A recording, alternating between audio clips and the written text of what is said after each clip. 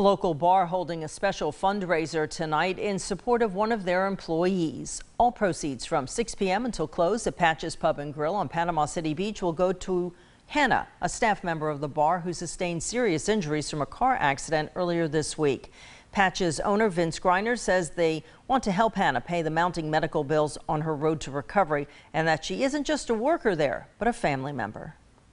At Patches, we don't consider our employees as employees. We consider them as family members.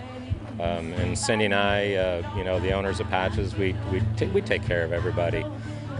So our employees first, like I said, as employees, they're family members.